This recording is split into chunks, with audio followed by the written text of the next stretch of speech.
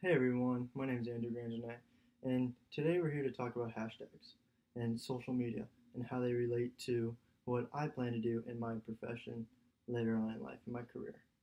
So, a hashtag is usually found on social media like Instagram, Facebook, the internet, etc., anything that connects us in a social network. And the hashtag that I chose to use today is sabermetrics. What I plan to go on in my career is being an analytics guy for a professional sports team or something like that. And sabermetrics is a huge part of what we have to do in that field today. So I'm going to take you through a couple examples and just how sabermetrics is used in baseball.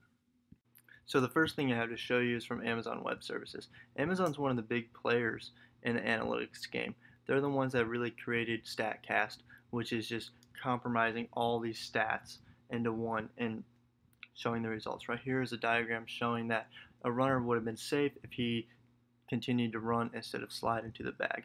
This is one of the many things that they can show with the web services.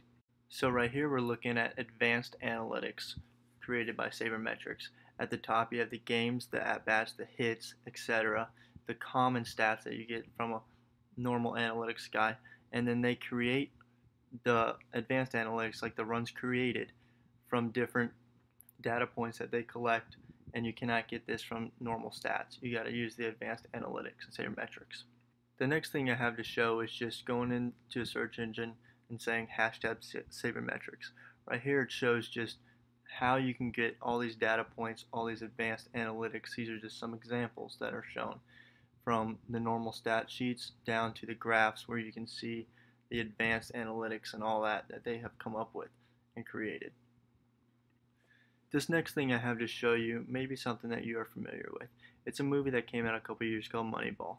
And basically this movie is based on the 1980s, the Oakland Athletics, where GM Billy Beane created up with all these advanced analytics that the team should go by. He didn't go by runs and hits, he went by getting on base and all these advanced sabermetrics that he came up with. And as a result, from using these sabermetrics, he actually made a winning team that created and won the pennant in a World Series. So you can see from the examples that I've given you about hashtag sabermetrics, analytics and sabermetrics are a huge part of what my career field is going to be. From looking at stats, you can tell differences in the spin rate and exit velocity. These are just a couple examples of things that you look at, but you can really distinguish a player and compare them to different players and how they're better or worse and with the use of these stats. I think it's a really cool thing that the sport's going into, and hopefully I get to learn more.